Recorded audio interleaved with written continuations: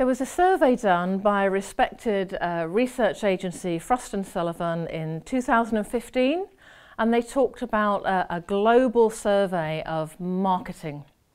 And they identified 5 top challenges.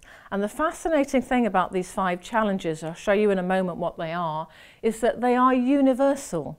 It doesn't matter whether you're a big business, whether you're a small business, whether you export, whether you just stick to sales within one country or one region. It doesn't matter whether you're a not-for-profit organisation or a charity. These 5 challenges seem to be pretty universal no matter what sort of organisation you're running.